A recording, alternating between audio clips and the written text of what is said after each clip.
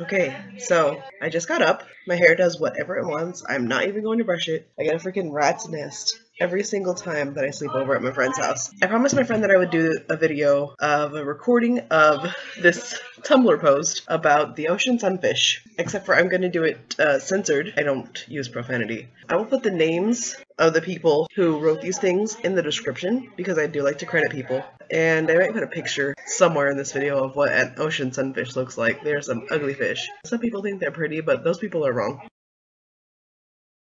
The original post, the main post, is by a person called Delta Sniper 1000. This is the beginning of the post. So someone in a group asked me to tell them why I hate the ocean sunfish so much, and apparently it was too mean and was deleted. To perpetuate this truth and stand up for ethical journalism, I'm posting it here. Disclaimer, I care about marine life more than I care about anything else, for real, except this big dumb idiot. And it's not like an ironic thing, I mean it is hilarious to me, and they are the biggest joke played on Earth, but I seriously effing hate them. The mola mola fish, or ocean sunfish. They are the world's largest bony fish, weighing up to 5,000 pounds, and since they have very little girth, that just makes them these absolutely giant effing dinner plates that God must have accidentally dropped while washing dishes one day, and shrugged his shoulders at because no one could have imagined this would happen, and with no purpose. Every pound of that is a wasted pound, and every foot of it, 10 feet by 14 feet, big fish, is wasted space. They are so completely useless that scientists even debate about how they move. They have little control other than some minor wiggling. Some say they just push water out of their mouths for direction, question mark.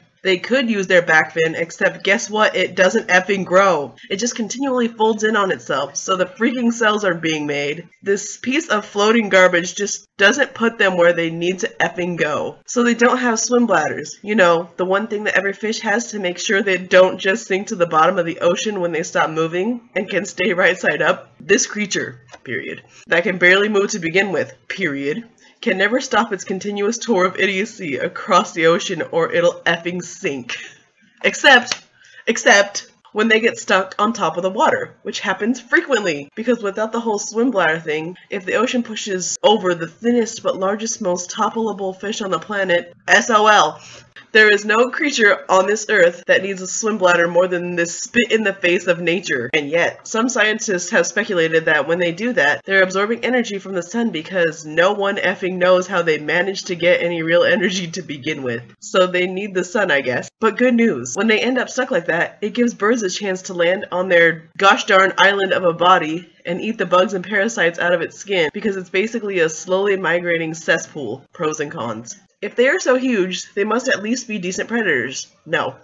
The most dangerous thing about them is, as you may have guessed, their stupidity. They have caused the death of one person before, because it jumped on a boat, on a human. In 2005, it decided to relive its mighty glory days and do it again, this time landing on a 4-year-old boy. Luckily, Byron sustained no injuries. Way to go, fish. Great job. They mostly eat only jellyfish, because of course they do. They can only eat something that has no brain and a possibility of drifting into their mouths, I guess.